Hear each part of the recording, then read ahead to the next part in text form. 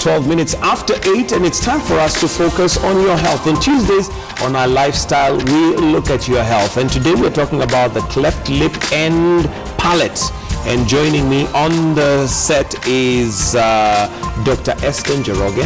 Thank you for joining us. Thank you. Dr. Esther Njoroge is a regional director for Smile Train. And maybe for the benefit of those who may not know what Smile Train is all about, what is that? Smile Train is an international children's charity dedicated to one problem, cleft lip and palate.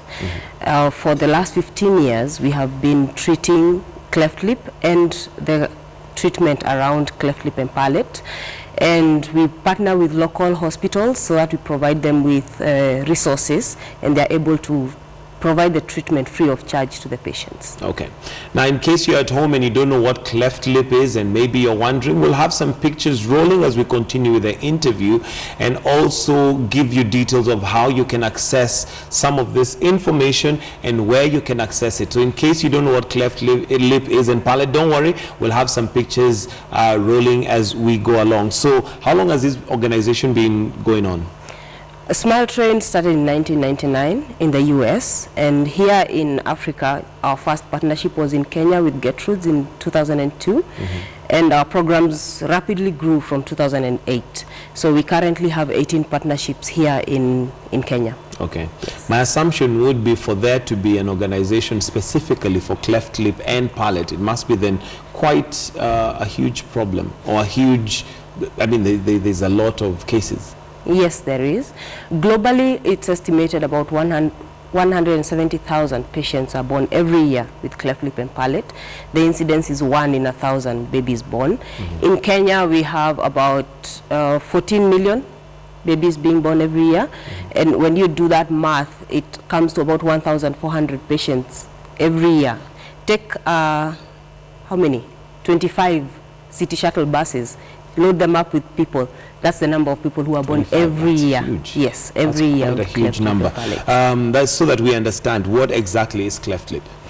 Cleft lip is a congenital malformation. It happens when the baby is being formed in the mother's stomach from the 5th to the 8th week. That's when even the mother does not know that she's pregnant. And it's a cut or a tear on the upper lip. That's a cleft lip. And a gap in the roof of the mouth, that's a cleft palate.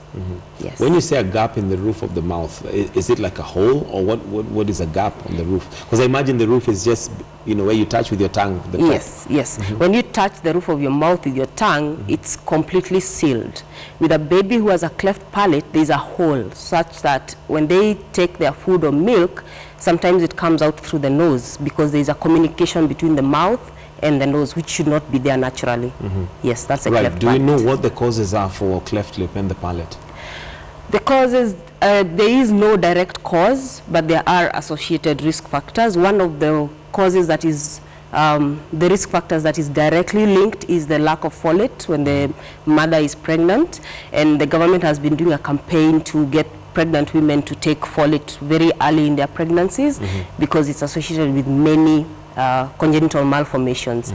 There are other risk factors like exposure to toxins like lead, which is in paints, exposure to industrial toxins, smoking while pregnant, taking alcohol while pregnant, and in some families it's passed down in the generation. Like if your father has a cleft palate or a cleft lip, the likelihood of the child having one is higher than in the normal person who does not have one, a cleft lip or palate. Okay, and there we have the pictures just showing you some of the cleft lip that you would see, and this organization is dedicated to correct that. Is it possible for a mother to know their child has a cleft lip before birth? Currently, with the advancement in ultrasound, it is possible to know that, especially when they do the 3D ultrasonography. So they are able to know right from maybe the age of 16 weeks or 20 weeks that the baby has a cleft lip or cleft palate. Okay. Yes. So it is possible. And are there any corrective measures that one takes if the baby is still in the womb, or do you have to wait for them to be born? In Africa and in the developing world, there are none. You still have to wait for the baby to be born, and still wait for another 3 months for the baby to be safe to undergo surgery. Yes, so a cleft lip will be repaired at 3 months, and a cleft palate from 9 months onwards. Okay. Now, once you talk about the repair, is this repairing to have it normal? Yes. And does it become completely normal? It does become completely normal. For some patients, they may require other surgeries later on, secondary surgeries, depending on how their lip is growing versus the scar that has formed after the lip has been repaired. But for many patients, after the primary repair, they are normal. Okay. Yes. Now, what is the procedure for repair? Let's start with the lip, with the cleft lip. The cleft lip is a surgical procedure. It is a major operation, but it's a simple operation. In the hands of an expert, it takes as little as 45 minutes, and the baby is transformed immediately. Yes. And with the palate? With the cleft palate, is also a surgical repair, still a major surgery that needs to be done by an expert in a hospital that is safe. And it also takes ranging from 45 minutes to 2 hours, depending on how severe the palate is. And again, the change is immediate. As soon as the patient heals, the difference is very obvious. It's obvious and visible. Yes. Does this require a specialized surgeon who's just, specialized in that particular area of surgery? Yes, it does. We are working with plastic surgeons, maxillofacial surgeons, some ENT surgeons, and there are general surgeons who have gone further and had the hands-on training on cleft lip and palate repair. So it does require specialized training, not just any person can do the operation. Yes. Now, we've mentioned that a baby needs to be 3 months after they're born for them to have the repair done. Yes. What about those who possibly did not even know what it was and maybe are much older? Is there hope for them? Yes, there is. We are treating from 3 months to 85 years. Recently, we had an 85-year-old woman in Uganda treated for cleft lip, and they have lived all their life with cleft lip, and it's a devastating life to live. But our aim is to reach them as young as possible, because the outcome and the quality of life is better when they are treated as young as possible. Yes. And normally you'll find that some of this information and some of these organizations are concentrated within urban areas. Are you reaching the rural areas? Yes, we are. What we have done, as you would know, most of these specialists are in the urban centers. And what they have done is some of them have had hospitals outside of Nairobi where they visit occasionally to do the surgeries. And we have a partner who is going through the county hospitals having cleft camps.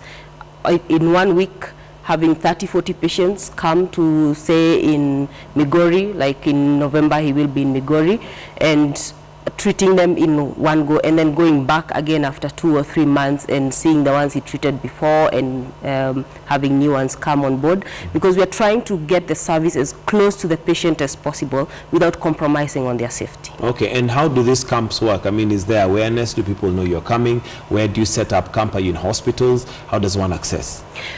We do create awareness mainly through radio, because most of the rural Kenya listens to radio. Right. And we do have posters that we have been distributing. We have been working with the Miss World franchise, and through the Miss World Kenya and the beauty queens in their counties, they have been distributing posters in their counties, working with the county governments and having these posters in hospitals, speaking to schools, to churches.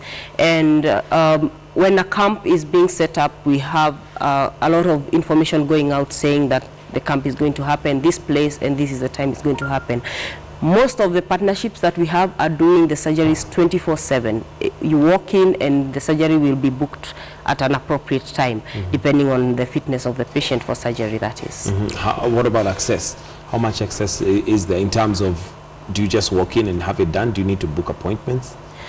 Like any surgery, you need to be assessed that you're fit for the surgery. So when you walk in, they will assess you. Are you fit for surgery? And if you are, most of the times you will not go back home.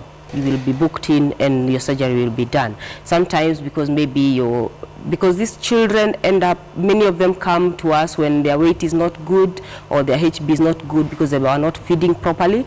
They may have to be sent home to build up on the HB. Like I said, we don't want to compromise on the safety of the patient. But most of the time, this surgery is being done as soon as the patient shows up. As soon as they walk in.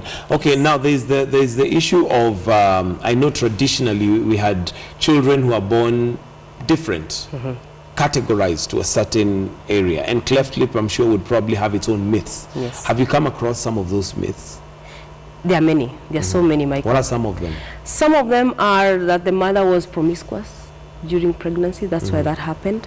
Some of them are that God is angry with them for something they did. Their relatives cast them. Some of them are the father is the one who brought in the problem. And we have had mothers who have abandoned their babies. We've had fathers who have left their families because of the condition, mainly because people do not understand what it is and what is happening and that it can be corrected. Yes. How do you, because there is the side of surgery where you correct the lip, but there's that angle of correcting society and our frame of mind. Does Smile Train work on that? Do you try and demystify some of these things? Yes. Through the avenues that we have, through the many ambassadors that we are working with, through community health workers, through, like I said, radio interviews and speaking about cleft lip and palate, through such avenues as this, coming on TV and talking about it, we are trying to, actually we are telling the public that one, it's an act of God. There is nothing wrong you did. There is it's not a curse. It could happen to you, it could happen to me, it could happen to that person. And it is correctable, 100%, and you can live a normal life beyond a cleft lip. All right. In case you're joining us now, with me in the studio is Dr. Esther Njoroge, and she's the Regional Director for Smile Train, an organization that mainly deals with cleft lip and palate surgery. And today we are looking at how that can be done, and also access, mainly access, especially to those who may not be aware. There is one of the reasons why you'll find our health sector suffering today, Dr. Esther, and I stand to be corrected, is the element of cost.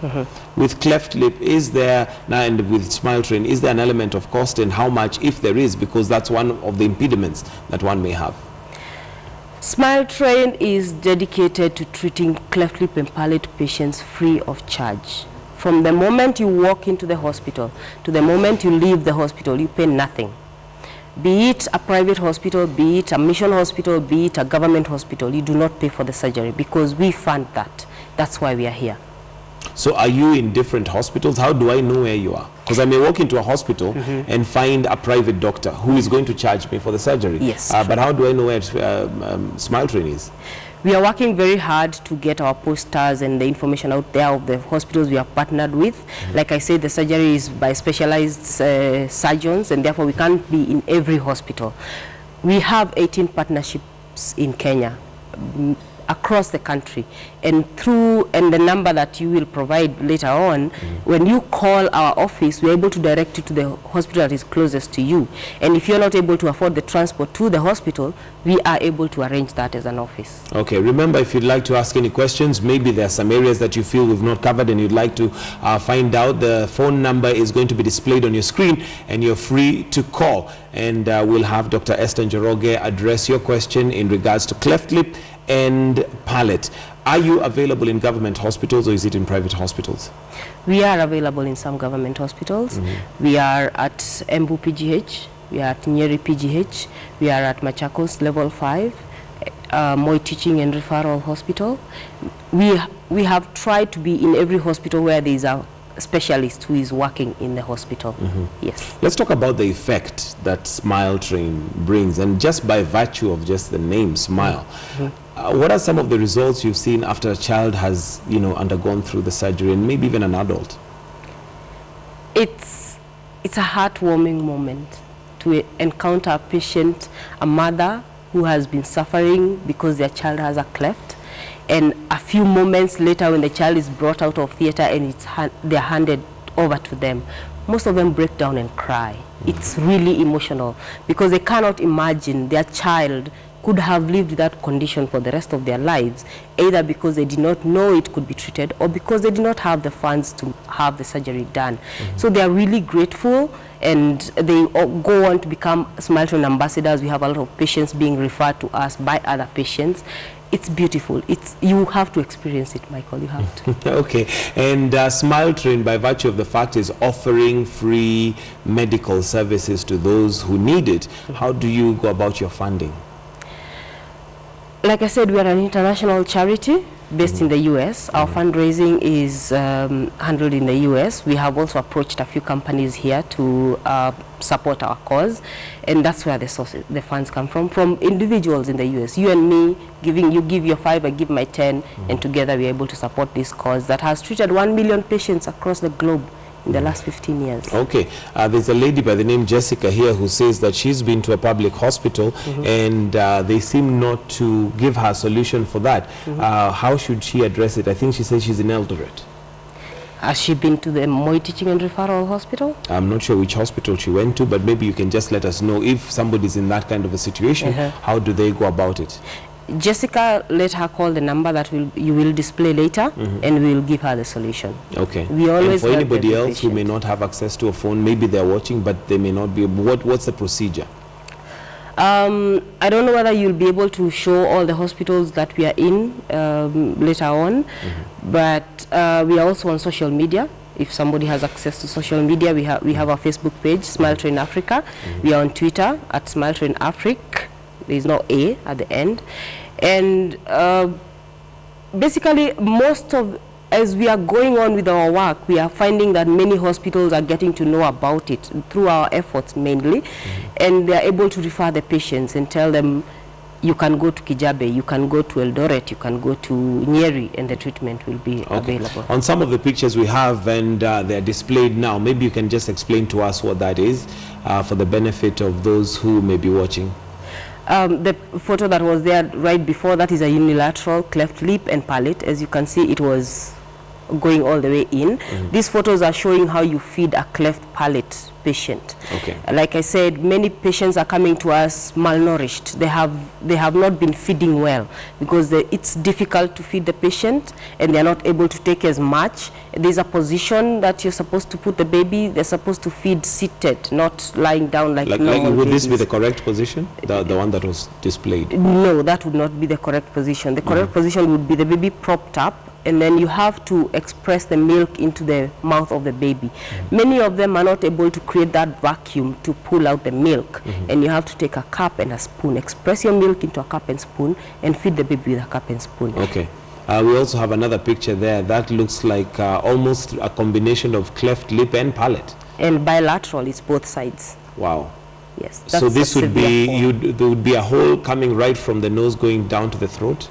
Right from out here all the way to the throat.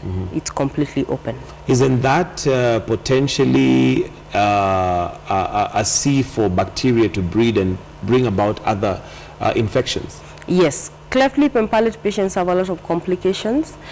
One of them is recurrent infections, chest infections, throat infections.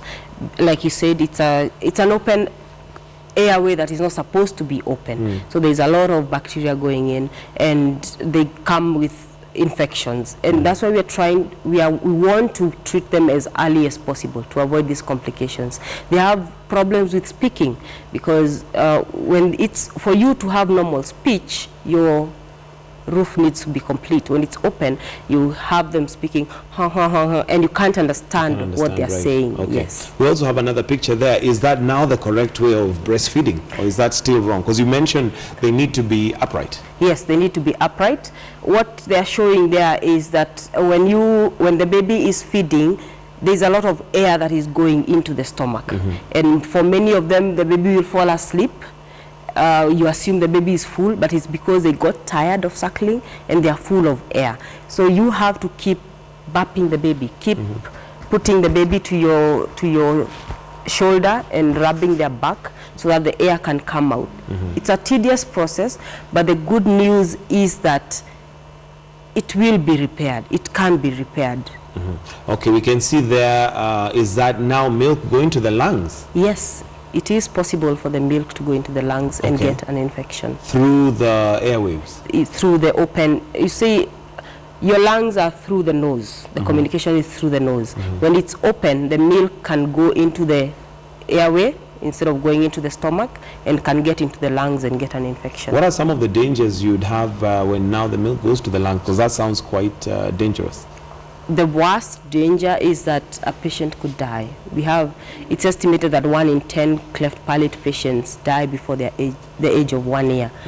And that is the most devastating of the dangers. The others are having recurrent pneumonias and having recurrent chest infections. Okay, so just a quick reminder to mothers that now this is the quick... That is the correct position. Okay. With the baby seated up, so that they are taking less air into the stomach, and they are also, it's easier for them to get the milk into the mouth. Okay, and you mentioned that they're not able to suckle, to create that vacuum to pump. How does one overcome that?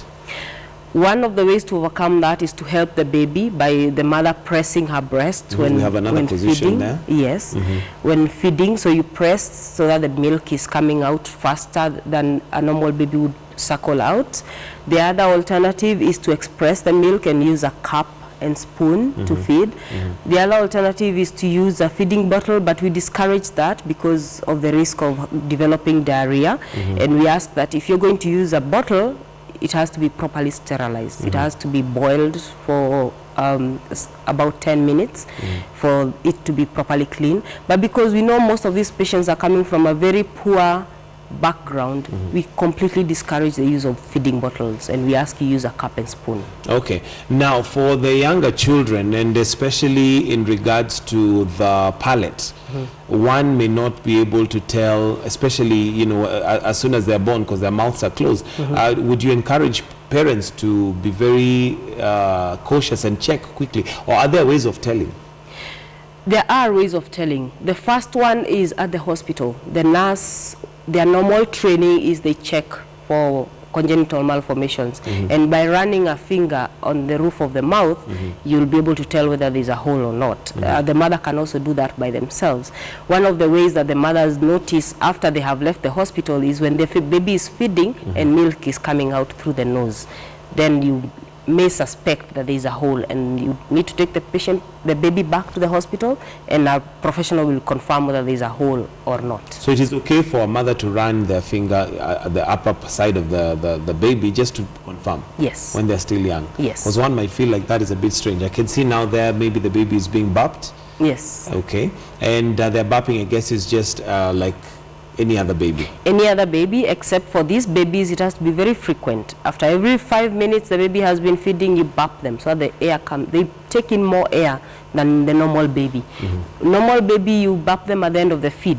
These ones, every 5 minutes you burp the baby so that they are able to take in more food, more milk. What are some of the information you wish mothers would know when they come to you or when they come to the organization that is more or less like common knowledge, but maybe it's not that common? One of them is feeding. You will find babies who are 1 kilo and they are 3 months old. The mother has been at home with the baby is not feeding well, they are not seeking for help, and this baby has just been losing weight. By the time they are coming to us, there's a long journey to building up their weight before the surgery can be done. That's one of the common things that we would want the mothers to know before they come to us. Anything else apart from feeding? General care, maybe? We would also want them to know that a baby with a cleft lip and palate is like any other child. The only difference is they have a gap in their lip. Take care of that child like any other baby that you have had before, or any other baby that you have seen. Take them for immunization, for example. We are having mothers who are coming, the baby has never been immunized because they have been hiding this baby away at home. It's common knowledge that a baby should go for immunization. Take your baby to the hospital. You mentioned speech that can be affected by some of these congenital conditions. Are these now at an advanced stage? Because obviously when the child is very small, they may not be speaking, but when they're small, is it possible to identify maybe sounds they make that would make you aware? Speech is normally affected after the age of 2 years, because that's when normal speech develops, and that's when you will notice if a baby's cleft palate is not repaired before the age of 2 years, they will develop deformed speech, and even if the cleft is repaired after that, they may need to have some therapy to have that speech corrected, or it may autocorrect through practice. So the speech is after 2 years. Our aim is to treat these patients before they reach that stage. All right, there's Monica via Twitter who says that her child is 3 weeks old, and she's not sure if this is a cleft lip or it's just the way the baby is formed. How does one know if it's maybe not that advanced? I'm sure there's the one that you can tell there's something wrong, but there are those that may be not fully a cleft lip, so she's wondering whether it's just a condition or maybe just the way the baby looks. A cleft lip could be as small as a dimple. The normal lip has a direct line, a complete line from one end to the other. The only dip is in the middle. If the baby has any discontinuation from the straight line, it could be a cleft lip. It could be a very minor one that requires a very minor surgery, but they need to be assessed at the nearest hospital. Then she can be told whether it's a cleft lip or it's the way the baby is. Are all cleft lips repairable only by surgery? Yes. Okay, there is no other middle ground. It all has to be surgery. It has to be surgery. Okay. Yes. All right. Now, in terms of we were talking about the funding for Smile Train, and how do you go about your awareness campaign, especially in the rural areas? Because you mentioned you're on Twitter, you're on Facebook, social media, which is really an urban setup. Yes. How do you do it apart from radio stations in the rural areas? Through posters. We have posters that have the before and after photos of the patients. Very simple and easy to comprehend. Even if you don't read, you can actually see. And then we have the list of the hospitals where you can access, and it says the surgery is free of charge. And then we have our contact, so that if you're in doubt, you can call us and we can give you information on the nearest hospital where you can be seen by a Okay, we've talked about the degree of the lip. What about the palate? Are there also different degrees and different types of palates? Yes, there are. You can have a cleft of only the soft palate, which is the back of the mouth. That is more difficult to diagnose and really requires a specialist to say there is a palate, and this would normally be identified incidentally. Maybe the baby had gone for normal checkup and the doctor is checking the throat and they notice there's a split in the back. Then the hard palate can either have one side, which is unilateral, or both sides, which is bilateral. Isolated palate, which means there is only the hole in the roof of the mouth but the outside is complete, is not very common, but it happens. Most of the times when the palate is involved, the lip is also involved. So the mother will come to you because of the lip, and then the doctor will notice the palate is also involved. Okay, how important is diet for a pregnant mother to avoid even this kind of condition? Extremely important. Like I said, lack of folate is a direct link with occurring of cleft lip or cleft palate. And folate is found in your diet. It is found in supplements, and therefore you will find cleft lip occurring in the very poor patients because of poor diet. You will find it occurring in young mothers who are hiding the pregnancy and therefore have not been feeding well. Diet is very important, not just for cleft lip and palate, but for other malformations. General health of the baby. Yes. What foods does one get folate? The green vegetables, mainly. Eggs, I think. And one of the things that is associated with pregnancy is cravings. And I think from scientists' perspective, a craving is probably your body telling you it's deficient of something. Does lack of folate create these cravings? I'm not sure the cravings are about lacking folate. It's more about lacking the micronutrients. The calcium and... yes, and the like. But that is also an indicator that if you're lacking one, the likelihood of you lacking the others are very high. So if you're having cravings during pregnancy, it's good to go have yourself be given a supplement. Actually, it's not about having cravings. It's about when you get pregnant, start with the supplements. If you're planning a pregnancy, start having the supplements. Yes. Okay, and one of the things that would hinder one from having a healthy diet is down to cost. And sometimes we imagine that a healthy diet must cost. Is that necessarily true? No, absolutely not.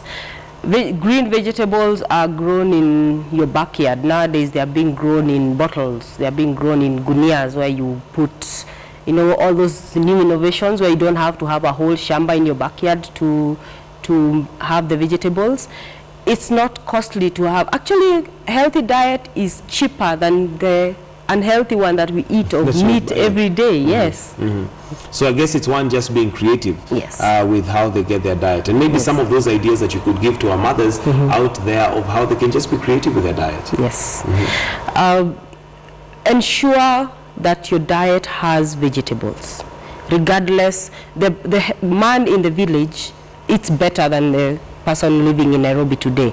Why? They are eating their githeri. If you're a Kikuyu, you have your beans and maize, and they have thrown in some pumpkin leaves. That's a complete balanced diet.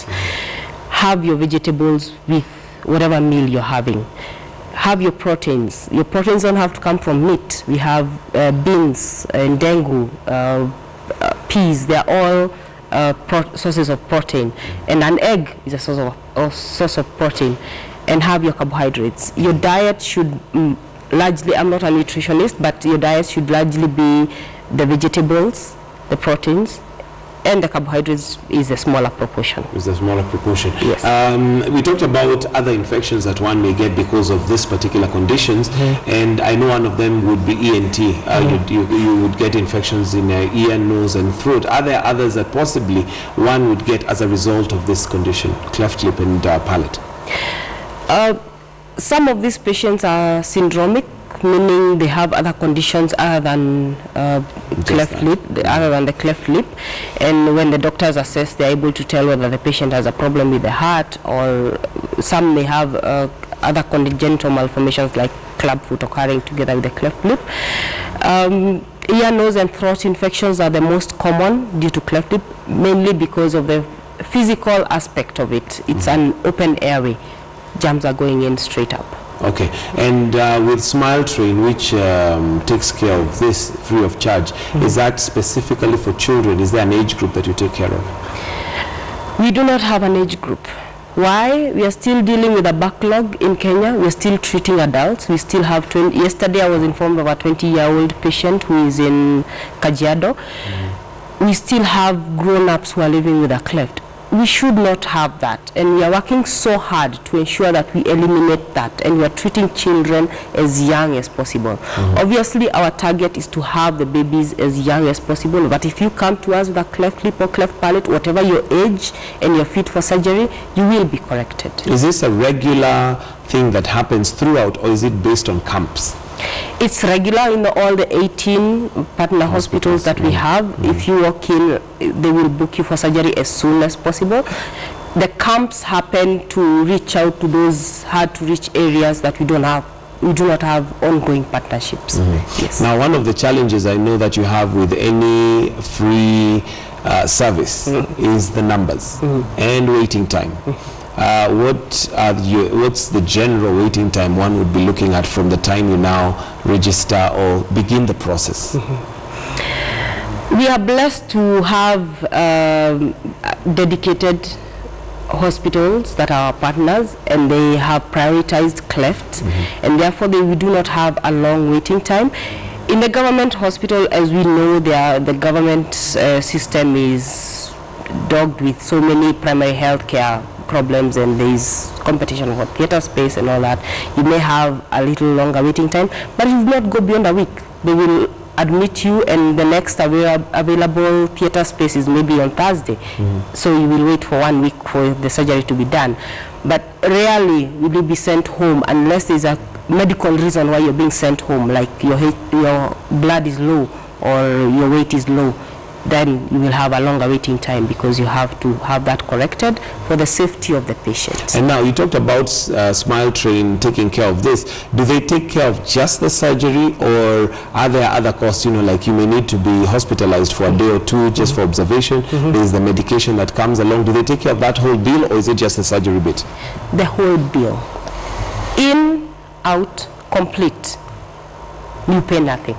The whole bill is taken care of. Is that for a certain economic group, or is it for anyone? Is that open to anyone that comes in? It's open to anyone who is unable to afford the surgery. Having limited resources, we are focusing on the people who need the help. Of course, the cleft, like recently I was on at a meeting somewhere, and I was just chatting with somebody and they told me, oh, by the way, my child had a cleft.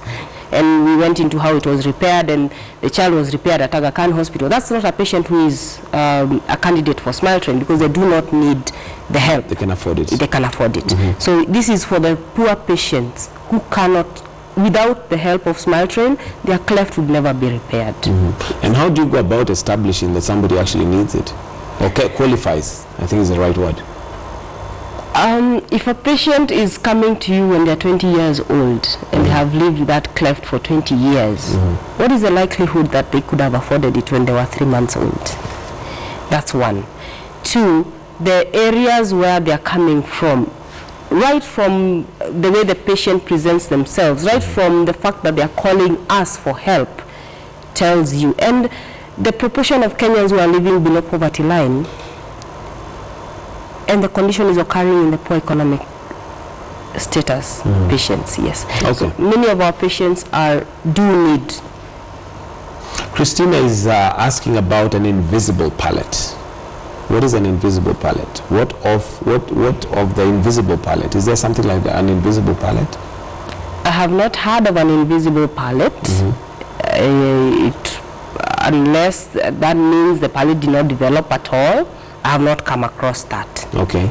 There's also another question here that somebody got turned down when they went to a hospital in Nakuru. Again, unfortunately, they've not mentioned which hospital. But should somebody be turned down, where do they turn to? Who do they ask? Who, you know, when you walk into a hospital, there's this huge organization and you want a specific service. Who do you ask for? Is there a desk? Cleft lip is very visual.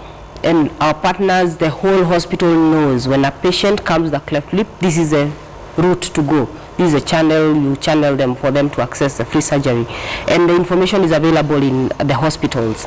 So when a patient presents themselves to a partner hospital, I would have loved to know which hospital that was.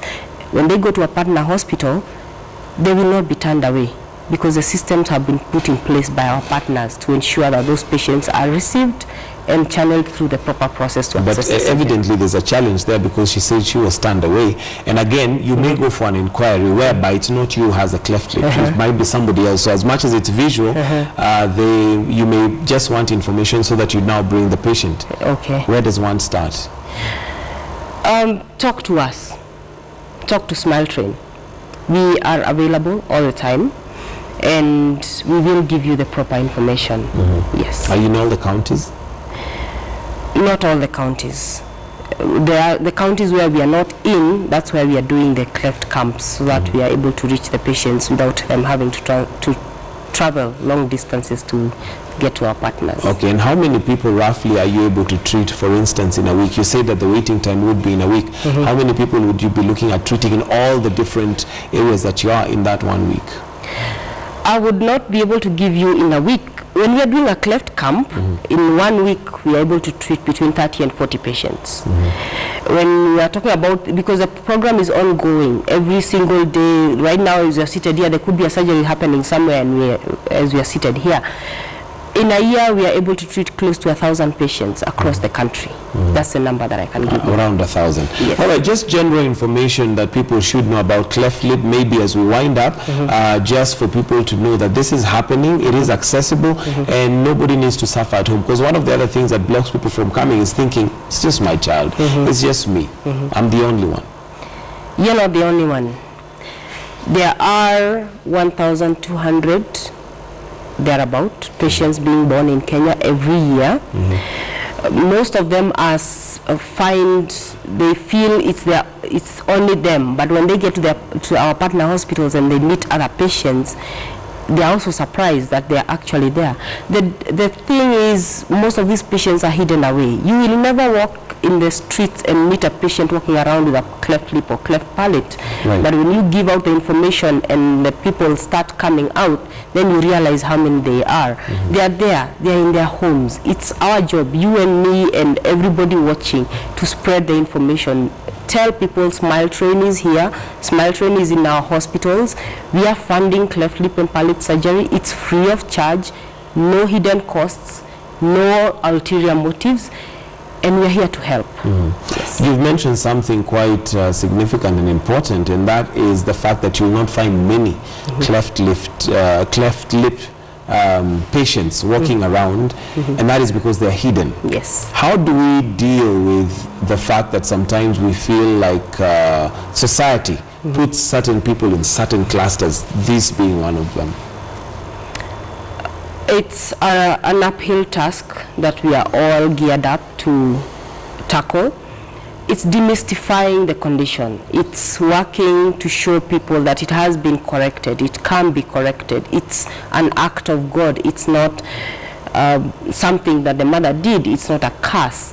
And basically getting the patients to come to the hospitals, getting them in, reaching that patient who is in Budalangi and has never had access to a TV and has never had, it's holding hands with the government, holding hands with everybody who is working in healthcare and reaching those patients with this information. Yes. All right, thank you very much, Dr. Esther Njoroge. I know you gave us the number and we've been displaying it, but maybe you can just give us your Twitter handle and other avenues that we can get in touch with you. Yes. Should somebody be watching and they want to watch, I mean to get in touch, how do they do that? We are on Facebook, Smile Train Africa is the page.